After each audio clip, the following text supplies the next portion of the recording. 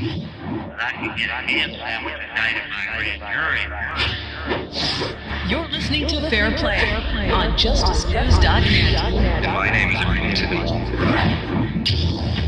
David Thorne has spent the last 2 decades behind the prison walls of Ohio State Prison for a crime he says he did not commit.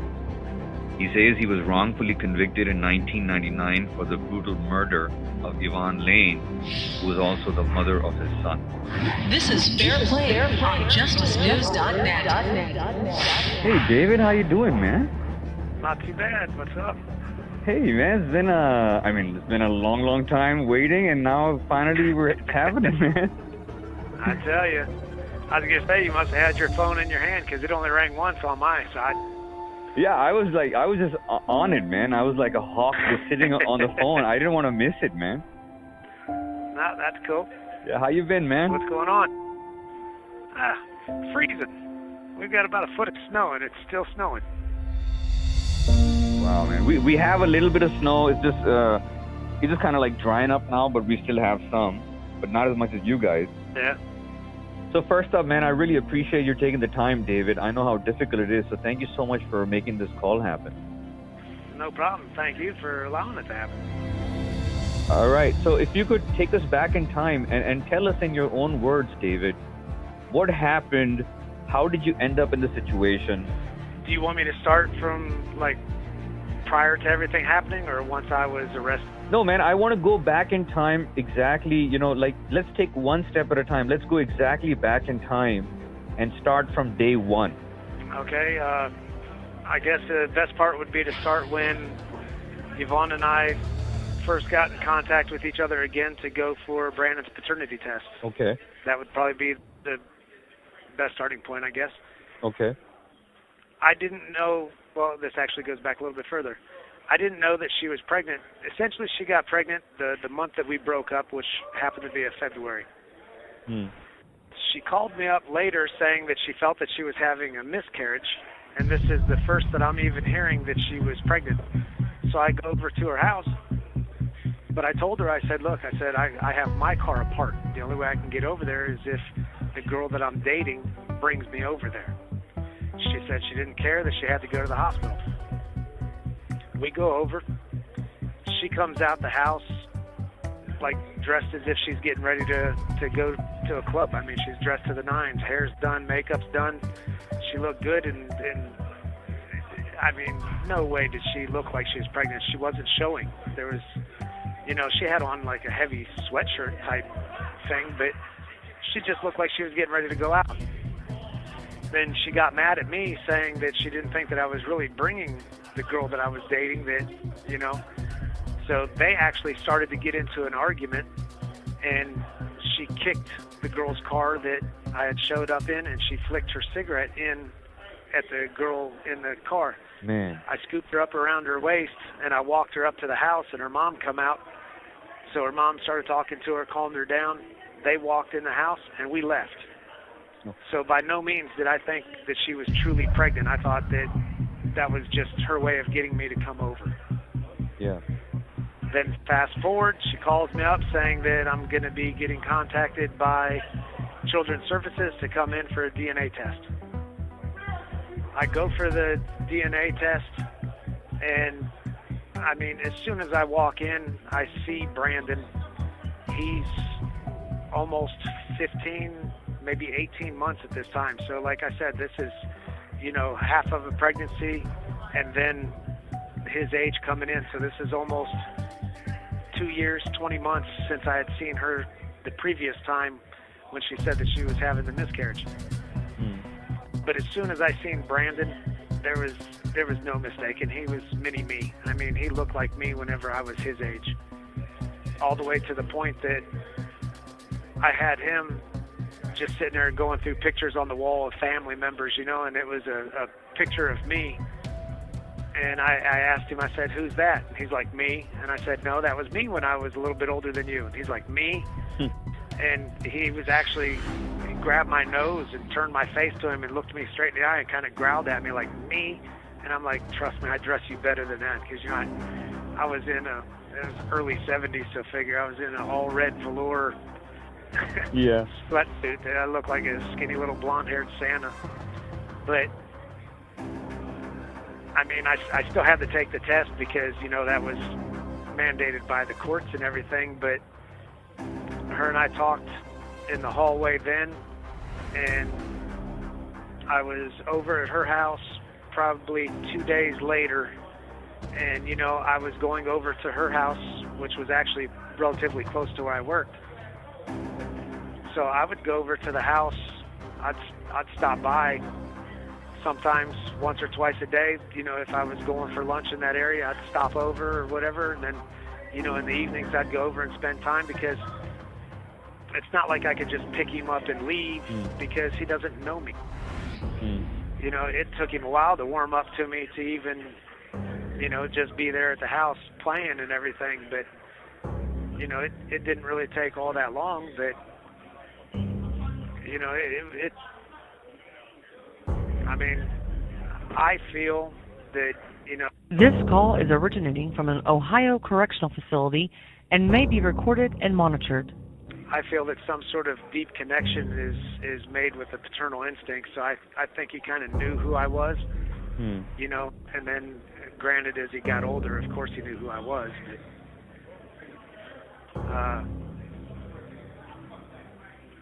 her and I kind of started to resume a relationship to the point that we started talking about, you know, potentially moving and maybe putting the family together.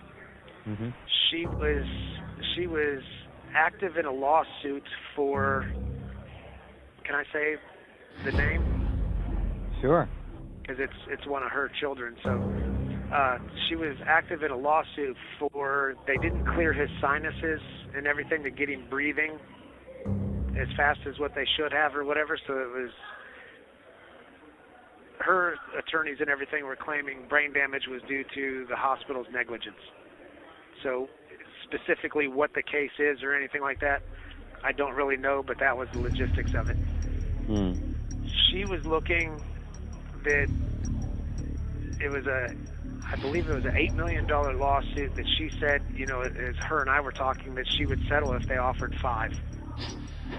But she was to the point that she goes, look, you know, she was annoyed with the father to her other kids to the point that she said that, you know, she would agree for him to have custody, you know, not giving up her parental rights, but just him having custody to kind of get him out of her hair so that she could move without him harassing her.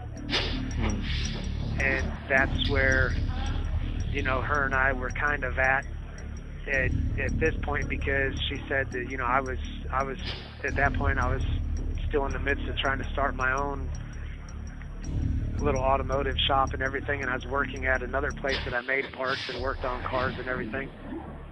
And she was basically, you know, one of her enticements, which, I mean, you know, other than she was obviously a pretty girl, so it wasn't like it was hard to get a young guy to listen to her talk, but she was potentially going to have the money to just fund a whole shop, and I could just be up and running wherever I went without having to worry about true overhead and everything. So, you know, I mean, of course, that's an enticing offer. Yeah. You know what I mean? But then why would you hurt her, man? I mean, if you and her have such a, you guys have such you're back in amicable terms, and she's going to fund your operation, why would you want to hurt her? Exactly. Okay, continue, man. You know, and that was also one of the things that I had said. My dad died in the service, so I had his insurance money and everything that I put into stocks and a different portfolio and everything. The day that I found out that I even had Brandon, I was capable of writing a check for 18 years worth of child support on the spot. Beautiful. Money was never an issue. I mean, I made good money for the time. I mean, you know, who wouldn't want to make more money in their life? But I made great money at the time. I had everything that I needed. Granted, you know, nobody ever has everything that they want, but I didn't truly want for anything is, you know, within reason, but I never wished any ill will to her whatsoever.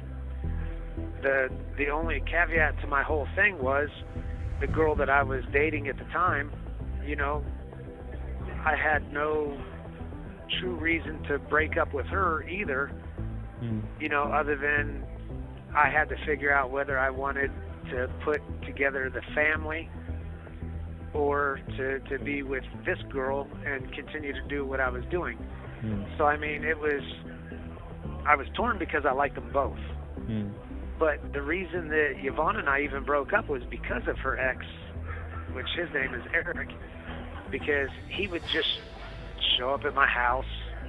I had painted a car, and I had called the customer up and told him on like a Tuesday or a Wednesday that he could come and pick it up on that Saturday.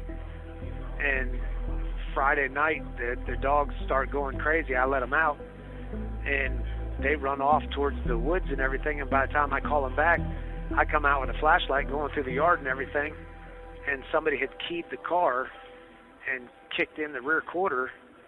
This call is originating from an Ohio correctional facility and may be recorded and monitored. Just kicked in the rear quarter of the car that I had just finished for a customer. Man. So, I mean, you know, I had to call him and tell him that, you know, something happened to his car, that I was going to have to repair it, that it wasn't going to be available when I told him. Did you report that to the cops? No, because if I do, then my insurance and everything goes up, and I was just starting to get going, so I had to eat it. You know, the biggest expense for me was to repaint, and the only thing that truly saved me is that it being a custom color. Whenever you order through PPG and the different, you know, House of Color, those places, when you order custom colors, they give you a set batch. So I had more paint than I needed. So I was able to fix it. But the time, you know, that car gets set back, so then that puts every other project that you have set back. Yeah. And, you know, and then that's money out of my pocket. And, you know, like I said, I didn't know that she was pregnant in the month that we had broke up. And so that was, even she understood. You know, we didn't even argue in the breakup. So, I mean... But what about the DNA? When the DNA test came and it was positive, you were the dad. Oh, yeah, I was like 99.999 something. Yeah, there was no... No doubt about it with DNA. So you had DNA evidence that that's your boy. Yep. Okay. So obviously somebody was pissed off at you, man. I don't know whether it was me or her.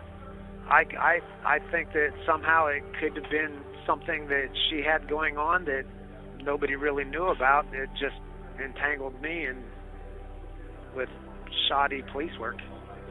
I mean, what it seems like is that something happened while you were in and out of her life with some other dude and some other things that were going on, and then once you got back into her life, that wasn't liked, and you became a target. That very well could be, but that's just it. I don't know. You know, the hardest thing on this whole case is to prove a negative. You know what I mean? I don't have the answers, and I can't even fathom an answer because I wasn't in her life that whole time, so I don't know what was going on. And up until the point that this says how long ago it was, I got a page from my grandfather saying to call when he told me that, you know, her parents had called to try to get a hold of me saying that this had happened to her. Up until that point, I had a normal, albeit like a boring, common person life. This call is originating from an Ohio correctional facility and may be recorded and monitored. So what happened after the key incident? You fixed the car, and then what happened? I just had to fix it and just eat the cost of it and send it out to save the face of the company, so that, you know, there was no reason that he should, you know, say anything bad about the work or the shop or anything. But yeah, you know, then he would start coming over more often, or there was times that he was supposed to have the kids. You know, they had made arrangements. He'd call, say that he wants to come and pick them up, have them for the weekend, and then at the last minute, he would call and say he's not coming. But he's like, well, so much for whatever plans you guys had, and then he would hang up. Okay. Brandon was staying with me off and on the whole time. There was no, even whenever we went through the paternity suit and everything like that, you know, because she was getting assistance. So I don't know whether it was full welfare or what, but the judge told me that because I was in Brandon's life from the time that she, you know, even brought him around and I took the test, even before it came through that it was positive that he was mine, which, I mean, you could obviously tell by sight. The judge said that I didn't have to pay for the birthing costs or anything like that. He waived everything up to, let's say, that day in court. He said that my child support will start then. He said any money that I give her will just be a gift because, you know, the money comes from my check at the shop, and that's what pays because, you know, her money comes from the actual state or the government, however you want to say it. So even whenever everything was said and done, I was 2 months into the arrears, which was $700 and some odd because I paid $355, $365, somewhere around there for child support. So it was 2 months by the time he ordered it, and that my shop that I was working at full time, my regular job, by the time they got the paperwork and then processed it and started taking the money out and sending it in, I was 2 months behind. And that's not my fault or the shop's fault, you know, or even the children's services. It's just... This call is originating from an Ohio correctional facility and may be recorded and monitored. It's just how long it took to process the paperwork. But even that was paid before I was convicted and everything. I was caught up. It was $700 because, I mean, well, they did say that I didn't want to pay the child support. So for $700, do you know how many people were in arrears? Tens of thousands of dollars. So, I mean, that's not like that's an excuse to try to kill somebody. That's just not... Yeah. Not even logical. That's bullshit, man. And especially with me having the annuity and my portfolio, like I said, I could have paid in one check all 18 years of child support and never once had to have anything taken out. But they said that, you know, that I can't do that because if I get a job that pays more than obviously my child support would go up. So they don't do that. But I could have. It's not like I was broke. So then what happened? Whenever I got the call from my grandfather saying that this had happened, I go over to her mom and dad's house. Where were you at that time? At the time of the murder, where were you? Okay, see, I don't know any of this had transpired.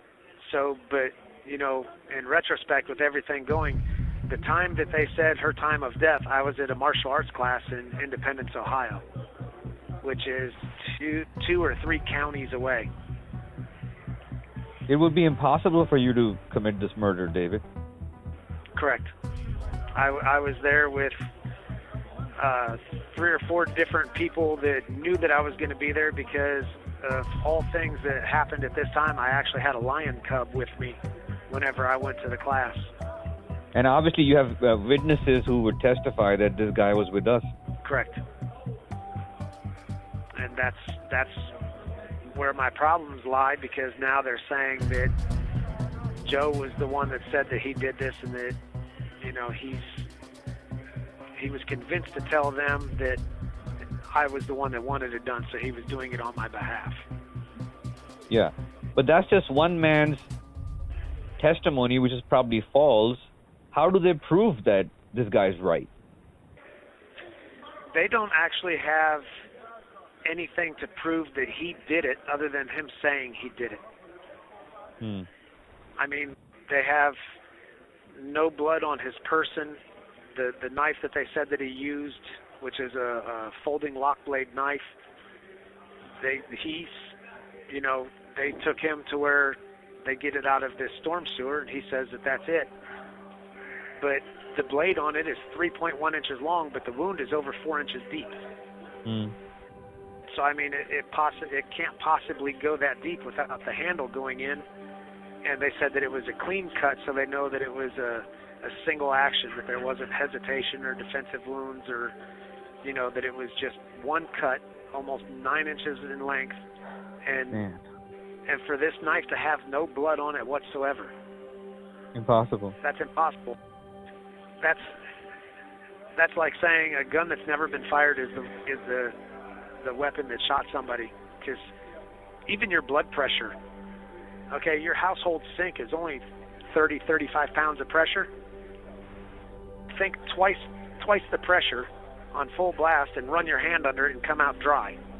That's what you're asking this knife to do. It's impossible. And then he had no blood on his clothes. They claimed that I transported him, that my car was clean but in unclean condition. And that's, saying that it's neat and tidy, but it wasn't like freshly cleaned, like you're trying to hide anything, you know what I mean? So their wording, What were they expecting, that he'd be naked in the car with you? I guess so. Because whenever they did the car, I had said this before on one of the shows. I said, look, as a person, anybody can lie, but science doesn't lie. There was no blood, no fingerprints, no hair samples, skin cells, sweat cells, couch fibers, carpet fibers. It just didn't happen. How can you not have any type of transfer whatsoever? So you're saying that I went from somebody that has a bunch of speeding tickets to, out of the clear blue, a criminal mastermind. So you're in Independence, she's in Alliance, and they're saying that this guy did it because you asked him to, and then you drove him around. Yeah, they said that I drove him around beforehand and afterhand, but nobody ever saw us together or anything like that. And they said that after he killed her, they said that he walked, and it's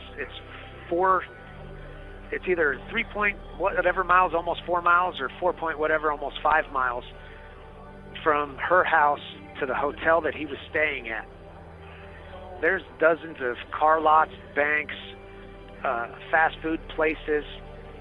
Do you know how many security cameras and how many people in the whole city of Alliance that he would have walked past that nobody saw a bloody person walking in? That's not including getting into the hotel to his room, and then where they claim that I picked him up the morning after. And never saw any of this transpire. So without any evidence, they just put together a story and said that that's it. They said that they didn't need to do... Okay, they didn't test DNA in the room. They didn't test DNA on different things in the house. There was chewing gum, a man's ring, cigarettes that were at 2 different... This call is originating from an Ohio correctional facility and may be recorded and monitored. 2 different brands of cigarettes that were in the ashtrays right there in 2 adjoining rooms that they said that this happened in. So there were 2 people there, that means, other than the lady. Well, there had to be somebody there. We don't, and that's what I'm saying is that we need the DNA tested because there was 2 different brands of cigarettes. So somebody had to be smoking with her. She had her brand and a pack of cigarettes that was there. So whoever was the other one. And then of all things, if you look at like the chopping block that has all the different household knives in it, the steak knives at the bottom, and the like a fillet knife, the big chopping knife, and all the other stuff in them wooden blocks. The big knife, like what you would have from all the scary movies, the big chopping knife that's in the center of it, that one was missing from her house. there was a knife that was the same that was found that they believe is a thumbprint due to the size and the angle that was found on a street going away from her house in the direction that one of two different eyewitnesses that they withheld from me said that they saw somebody leaving the house and going that direction with a black trash bag. So that brings up two things. Why did somebody take that knife? And whoever was leaving that house, there was no forced entry. So whoever was leaving that house, she knew him. No forced. Say again? She knew the guy. She knew whoever it was. So if there was no forced entry and you know him, so evidently somebody was let in, why didn't that person call 911? Because the coroner and everything said that she had died the previous night in around, he said sometime after 7 p.m. He said 7 p.m. and then they kind of elongated the time to allow them having Joe walk from one side of town to the other. But if you know this person, they're already dead in the house. Why didn't you call 911? Because that was not their objective. Correct. And here's the thing. Both eyewitnesses, one person said that they saw a person of this description in the evening. You have 1 minute remaining. One person said that they saw the person of this description in the morning after everything happened. Both of them gave the description of 5'8" to 5'10", shoulder-length brown hair, and 180 pounds. And that. Thank you for using. You're listening to FairPlay on JusticeNews.net. Hello, this is a free call from. David. To accept this free call, press 0. This call is from a correction facility and is subject to monitoring and recording. Hello? Hey, David, how you doing, man? Not too bad. How about yourself? I'm doing good, thank you. I was gonna say, did you get my Yeah. Did you get my email earlier? Yeah, I just got your email, man. All right. Did I wake you up? I had a very, very long night, man. I had to talk to somebody, and I spoke to about 5 o'clock in the morning. Yeah. So, but no worries, man. I mean, I gotta do what I gotta do, and you gotta do what you gotta do. But how much time do we have right now? I have a full half hour. Any time that it calls, I get a half hour.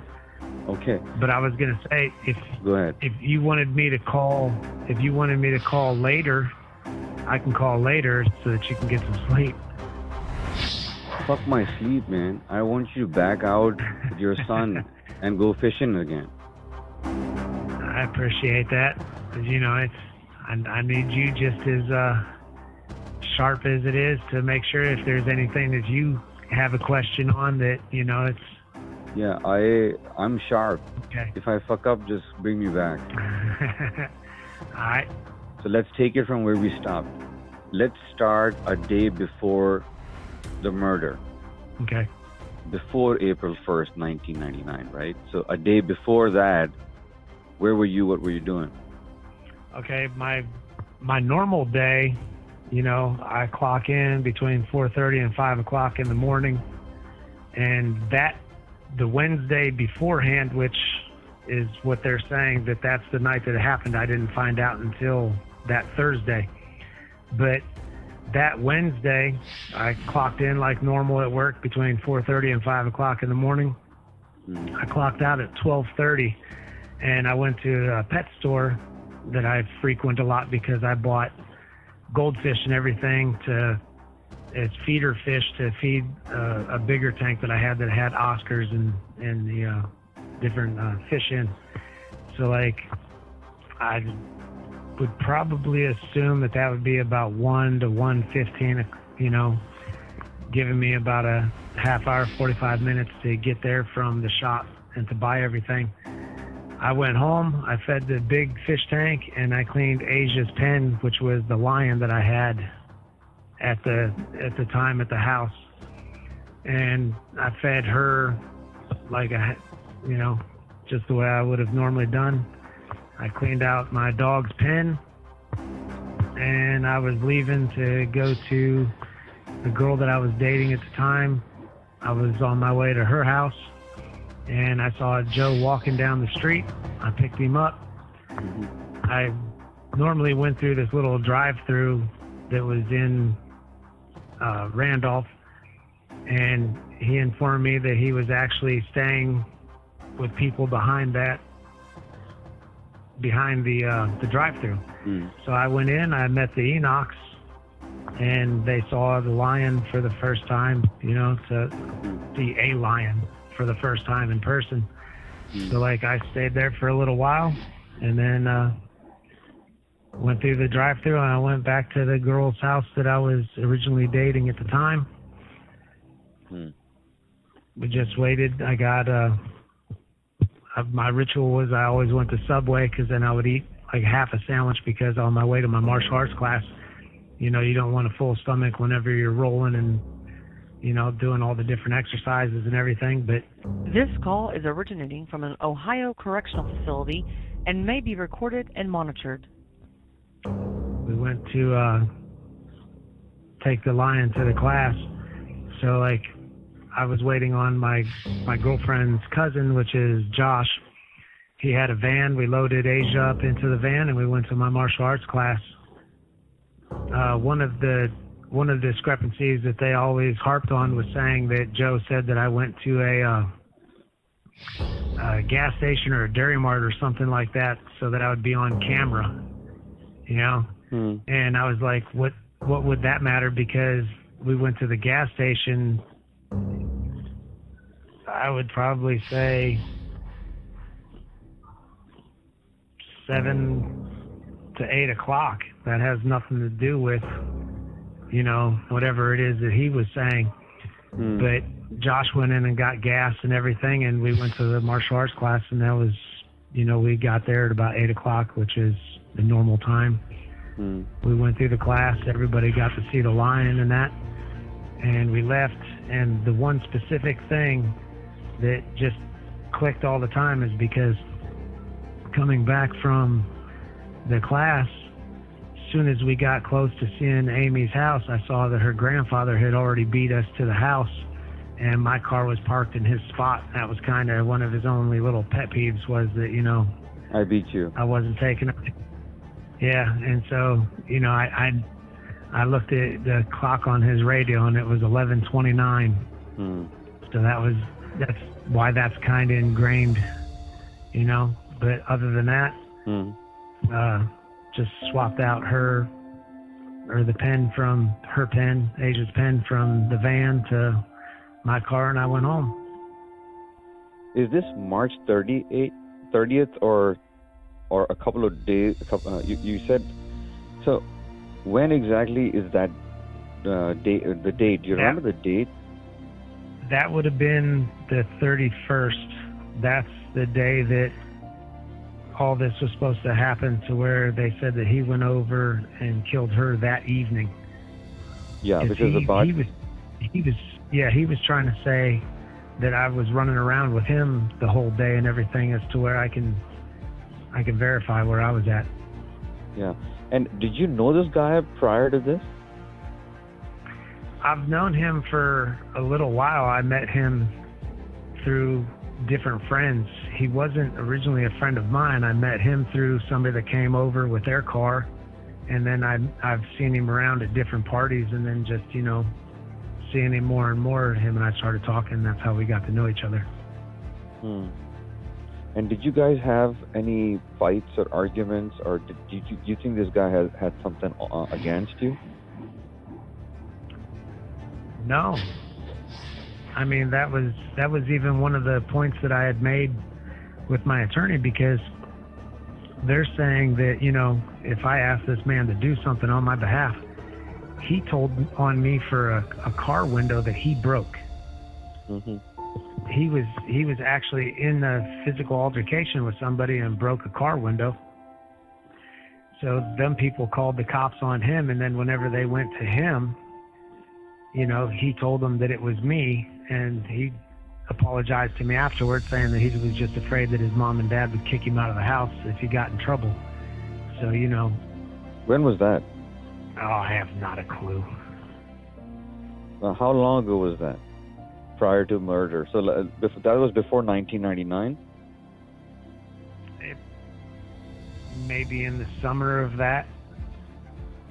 Maybe a little bit earlier. That my time has changed since I've been down because it's, you know, I live a perpetual Groundhog Day now, so it's, my time runs together, so I couldn't tell you. It was some time before I was arrested. Yeah. So not summer. I think the best way to say it is that, you know, sometime before you got arrested. So what happened, David? Then what happened? You reached there to, you were talking about reaching Amy's house, right? Yeah, on the way home. I was going to say that's where I took, you know, Asia's pen from Josh's van, put her in my car, and went home. What did you do then? You reached home, then what happened? I mean, I just put the cat in her pen and everything, and then as I was going to sleep, just to make sure, like, yeah, I got home, because, you know, you're always kind of tired and beat up after classes like that. Amy would call, and I actually had the phone records that they had given us and everything. So it said that I had gotten a call from Amy at 12:10 a.m. and the conversation lasted for 13 minutes and 46 seconds.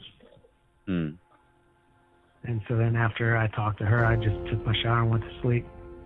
Okay. And then Thursday morning, you know, I clocked in around 6 o'clock. It's usually a little bit later on the days after my martial arts class because, you know, I get in so late.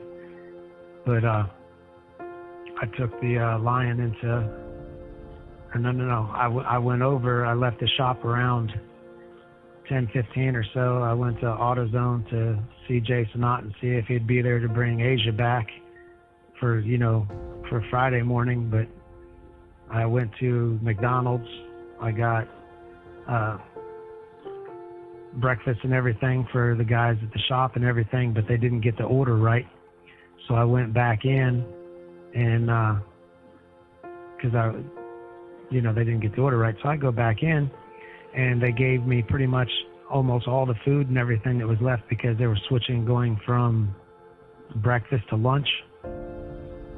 So anything that was up there, they just threw in the bag, and I took it back to the shop. And that's one of the things that Charlie even testified to, is that whenever I came back, that the food was still warm. And this call is originating from an Ohio correctional facility and may be recorded and monitored. Then you fast forward to about 12:30. That's whenever I got a page from my grandfather saying what had happened, and I flew over to Yvonne's parents' house. And whenever I walked in, you know, her mom was crying, but her dad was walking up from the basement. It's like a bi-level house. So when you walk in, you either go steps down or steps up. He was coming up the steps. He had laundry. And so, like, I'm trying to ask him what was going on and everything. And, I mean, he was upset and everything, but he wasn't really talking. So Tanya was the one trying to tell me and explain what was happening. And, I mean, I got Brandon. And whenever I was leaving, the only thing that was lucky for me is I had my own car seat and everything for him, because whenever I picked him up, he literally just had on a diaper and one sock. Whenever they let him go back in the house to get some stuff, they wouldn't let him go through and get all the kids' clothes and everything. So then whenever I brought Brandon home, he had on a diaper and a single sock. I want to go back a little bit. So when your grandfather, how did your grandfather found out? They called him. Who called him? Yvonne's parents called him. Okay. Looking for me. They called the house. Is that your only family that you had? In that area, yeah. Oh, okay. So just to be clear, we're talking about all of this occurring, obviously, in Alliance, and you are in Independence, right? You mean like whenever this actually happened? Yeah, when this occurred. Okay. This occurred in Alliance. Yes.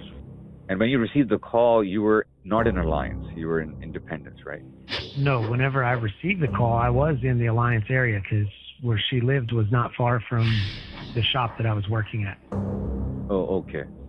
Okay, got it. So the night whenever everything happened, it happened in Alliance, but I was in Independence. Okay, got it. So, they found her body on April 1st. Right. So they're saying that it happened March 31st. March 31st. Between 10 and 11, but the coroner said that it happened at 7 o'clock. Yeah, the coroner said that anytime after 7 o'clock. So between 7 and 11 on 31st, you have people proving that you were with them. Correct. If I'm correct. Yes. Right? Yes. This call is originating from an Ohio correctional facility and may be recorded and monitored. So despite the fact that there were so many suspects, why did they come after you? I really don't know. I know that whenever they had talked to several people and everything, that they said that I was a spoiled rich kid, but everything that I had, I worked. You know what I mean? I had my own job. I bought my own stuff. It's not like I was one of the kids born with a platinum spoon in their mouth or anything. My mom and I were poor. But, I just tried to make sure that whenever I bought something, that I bought something nice. I didn't. And then, I worked on cars. That's what I did. So, of course, I had a nice vehicle. When you're... that, yeah, go ahead. Go ahead. Other than that? I was going to say, other than that, whenever I went in on that Friday, because they came to the house Thursday night, and I wasn't there whenever they came to the house. So Friday, I go into the police department. I had already been ruled out. When they came to your grandparents' house, you went to the police station. Correct. The next morning. Yes, sir. Back up a little bit. When your grandfather first called you, between these things, when was the last time you spoke to Yvonne? I went to Yvonne's house and I picked up Brandon. I want to say that Friday beforehand. My grandfather had dropped him off because my grandfather wanted to go somewhere with him. I forget what it is that he had planned with Brandon. And then I stopped over, I want to say Monday after work, because I usually checked on them to see, if everything was all right, if they needed anything, because her car wasn't the most reliable. Her car? Yvonne's car? Yeah. Well, she didn't actually have a car. She usually borrowed a car, and it wasn't very dependable. It's just mind-blowing that, a guy who's been trying to take care of this woman and help and is not fighting back and accepting everything, and they come and pin this thing on probably the only guy who cared for this woman. They come and pin it on him, which is like a typical bullshit way of these guys to come and take the wrong guy. But when your grandfather called you, man, and the first time you heard that, what went through your mind? I was in disbelief because, the shock of being what you're told, and then the realization of you kind of coming to grips to it. You don't hear or see these things in normal life. You know what I mean? That's like your movies and that type of stuff. So so whenever it actually was being told to me, it was just disbelief, I guess, because it's to the point that you just can't really believe the words that you're hearing. You're hearing it, but there's a difference between hearing somebody and listening to somebody. And I hear what he's saying, but it just doesn't make sense, because in my mind, why would anybody hurt her? And there's something, I felt like something had to be wrong in the communication of this, that it's not her, it's mistaken. There's something wrong. And then whenever he's like, you got to go over and get Brandon, he's at her grandparents' house.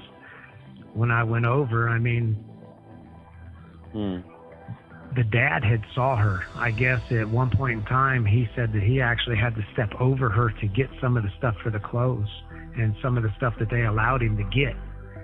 So, I mean, he was,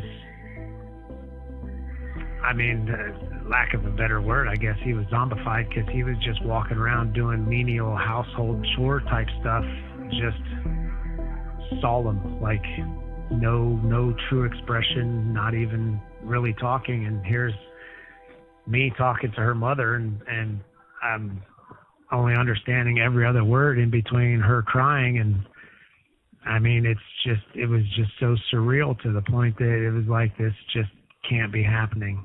And yet it's unfolding before your very eyes. Yeah.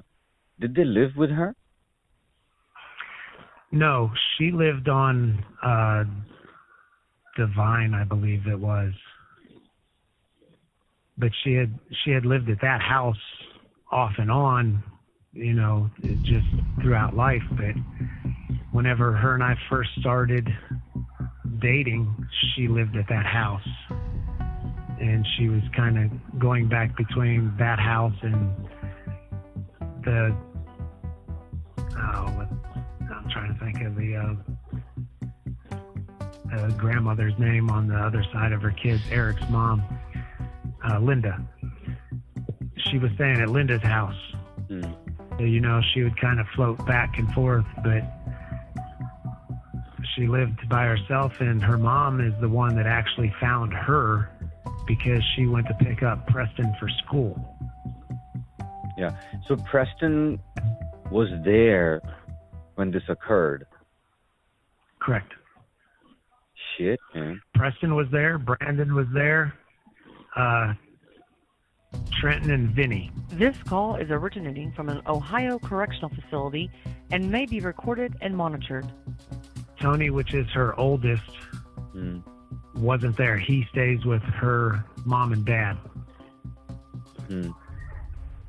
But to this day, even Preston has done interviews and everything on my behalf where, he said he's heard everything that's been said, and, from him knowing me back then, which he admits that, he was young, but he said that he's, looked into things and questioned different things on his own, and he himself believes in me.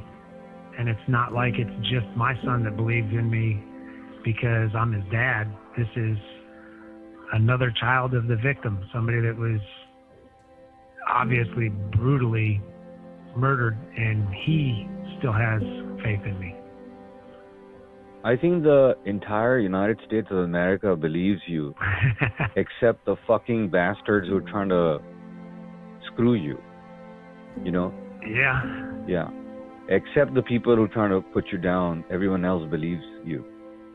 And that's where I've been fighting for DNA so much, because they say that I'm not entitled to it because they concede that I'm not there. But then they say Joe's not entitled to it because he took a plea bargain.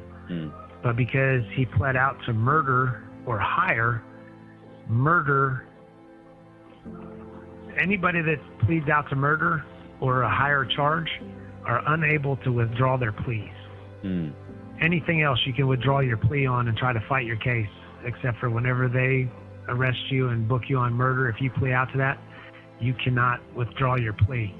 Yeah. And he came in. Go ahead. No, I was going to say he came in for a post-conviction.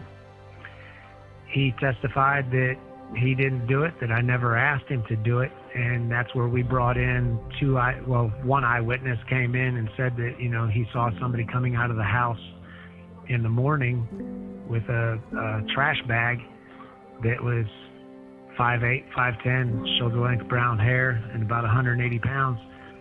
And in the direction that he went between the houses, that's where they found the butcher knife that would be like the big knife that was in the center of your chopping block of the collection of household knives, and it has a thumbprint on it. And once again, that person's leaving a house that was entered without force, So evidently, This call is originating from an Ohio correctional facility and may be recorded and monitored. so this is somebody that knows her, and they never called 911. And the fact is that I'm 6'1", I wear a size 12 shoe. My co-defendant is 6'4", and he's probably a 12, if not better. And they've got a size 10 footprint in the blood. Yeah. That nobody can account for. And the problem with Joe's plea and everything else is that it was coercion. Yeah. I mean, clearly the guy was put in a position, forced and coerced, and lied to that you're in the next room, and then try to squeeze something out of this guy. It seems like the people who were trying to coerce Joe to get something out of it against you are trying to hide someone. It seems like it. I mean, I'm just trying to put two and two together. Yeah. Actually, there was a cop that was in the area that she had a complaint against, and also Linda. He had gone to jail after this, and I want to say that it was for rape. But I know that he's had issues and that he was discharged from the police department. Yeah. And like anybody else, just over the course of, multiple interviews with different people in town and anybody, because my wife has been my champion on this so far. She's gone and interviewed people that even the detectives and everything that have done other shows said that they wouldn't go and talk to. And to be honest, most of them didn't go and talk to him, so therefore everything has been skewed, because even the detectives and my own attorneys never validated my own alibi. They keep trying to put me with Joe, as to where at one point in time I said that I'm at a pet store. I'm buying goldfish as feeder fish for another fish tank. They never went there. You could have verified my receipt. You could have asked somebody if they saw me there. You could have seen, for all intents and purposes, his security cameras. Yeah. And then that would show that I'm not with You have 1 minute remaining. You're listening to FairPlay on JusticeNews.net. Hello? Yeah, man, you're like clockwork, man. Yeah. It's just an act of God that you've been able to keep your sanity and stay sane and continue fighting this. I mean, I've actually had a lot of guys ask me, because, you got to figure it's almost 22 years, and a couple of the guys said, you always seem like happy-go-lucky. I said, well, you compartmentalize to a certain extent, but, if I wasn't sound with myself, you couldn't be. If you're not honest with yourself, you can't be honest with anybody else. So, I mean, I have my truth. That's it. I can't speak for anybody else. The only thing I can do is do my own thing, and this is me. I told Sue before that, I say it. It's my life's an open book. You can ask me anything. You know what I mean? And I'll give you an honest answer. I mean, the fact that you were not even there, man, is so ridiculous, The fact that we don't have any record of you ever hurting Yvonne, is that correct? Yeah, I had only one time was it anything that was of an altercation, and it was a car door. Yeah, a car door? Yep. What do you mean? I was coming back from Alliance, or my bad, Streetsboro at the Walmart, and the girl that I was dating at the time, Amy, she's driving. All of a sudden, this car just flies up onto our This call is originating from an Ohio correctional facility and may be recorded and monitored. They're tailgating us, and I mean, she kind of like, the brake check, you know. Hmm. They backed off, and then they were right back on, and I told her, I was like, pull over, let them pass. Yeah. When she pulled over, they pulled over. So I get out of the car, the guy gets out of the car, he's arguing with me, but I told him, I'm like, man, just get off the ass of our car, you know. And we kind of got into an argument there, and I kicked the door shut. That's it. And she was in the car. Yep. Yeah, Amy was the one driving the car. And who was with that guy? That was actually Dick Badger, which happens to be a sit-in judge in the county that I lived in Portage County. And was who was with her? Who was with the guy in the car? His wife. Okay. So probably has nothing to do with the case, right? Nothing. Yeah. But there is no record of you ever hurting Yvonne. No. Yeah. I have no record of hurting any woman that I've ever dated. Yeah. And then out of all of those people, they would come after you. Once they got to Joe, he even said, like, the first couple of times, like, why are you talking to me and what's he got to do with this? And then I don't know how many different times they talked to him before they finally got him to say the story that they wanted him to. But even in the one, I noticed it, and I want to say that their last name is Prendergast or something like that. They were the psychologists that do the pre-sentence investigation. And I even asked her about it, and she said that she laughed because she said that you noticed that because Joe even referred to himself in third person. And she said that that's where she would like to testify because that sounds like somebody reading something. Yeah, because when you would read your own name off of a written statement, you would put yourself as a third person, right? Right. Yeah.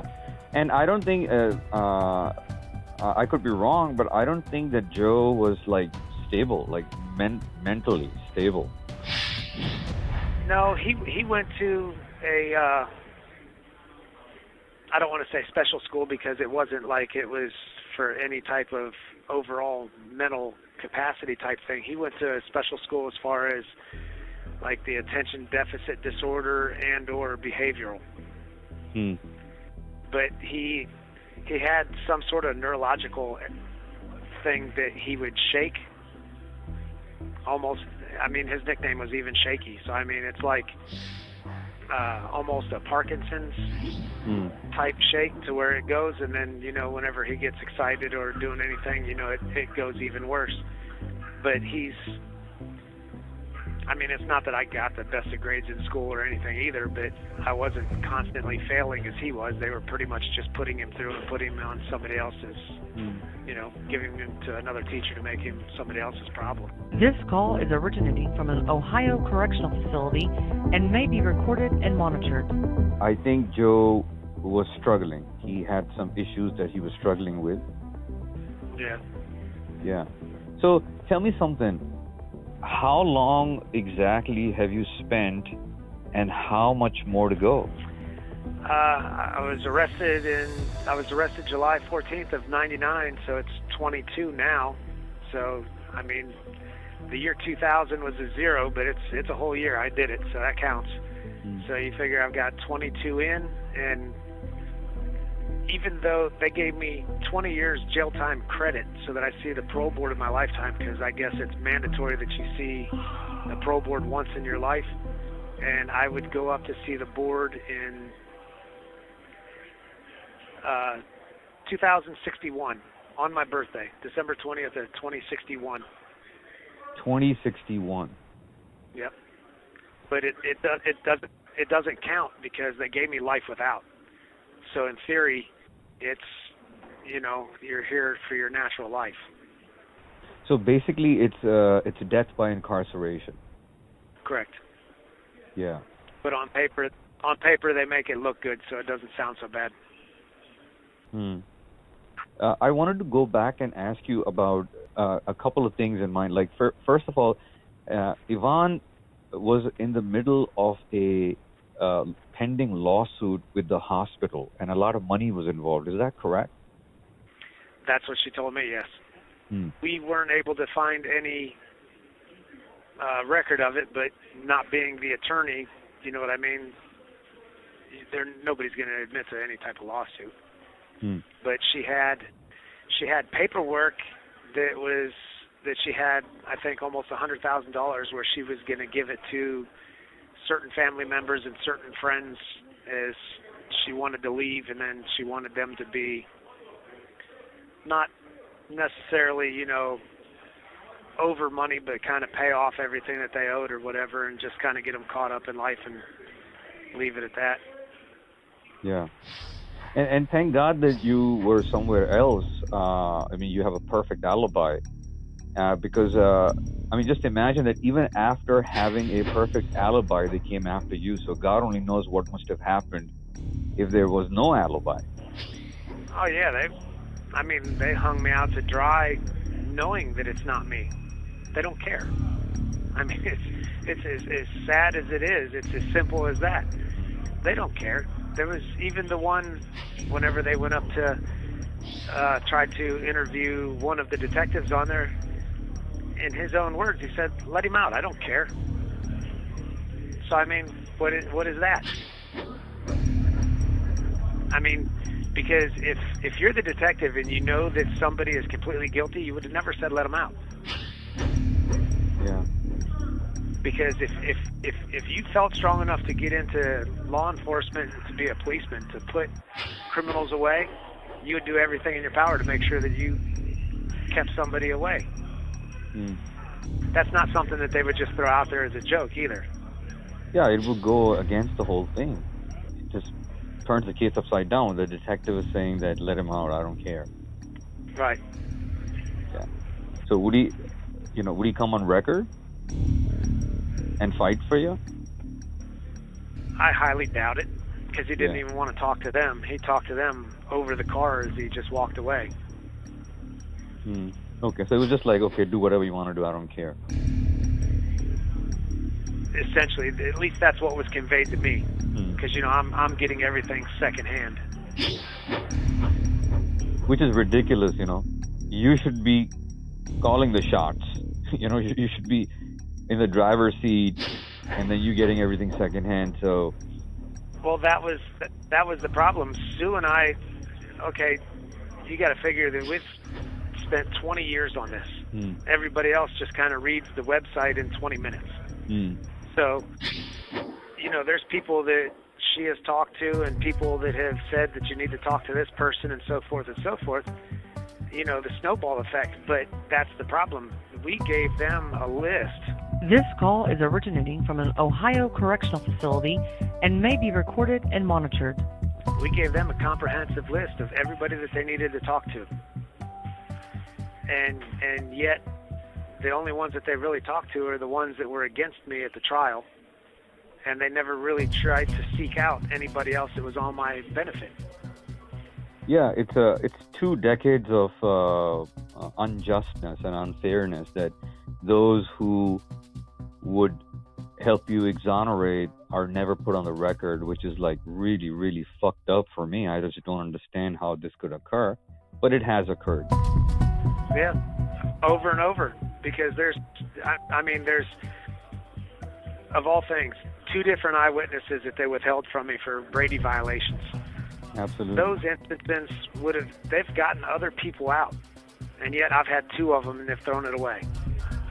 The DNA they won't do, the footprint in the blood doesn't match anybody's size. They got a foot or a fingerprint on a knife that doesn't match either one of us, and yet they still say that that could potentially be the murder weapon. These are different things that, you know, have gotten other people out, and yet all mine are considered, how they eloquently said it, that it was, you know, harmless error. Just my life, so they don't care. I sit here and eat ramen noodle soups, and they go to dinner.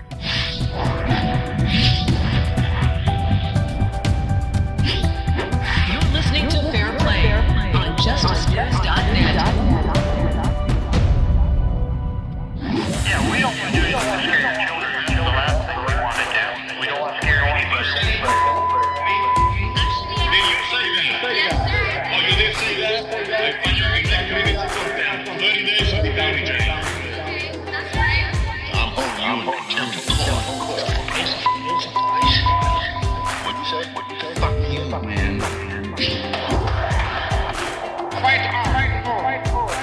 by side until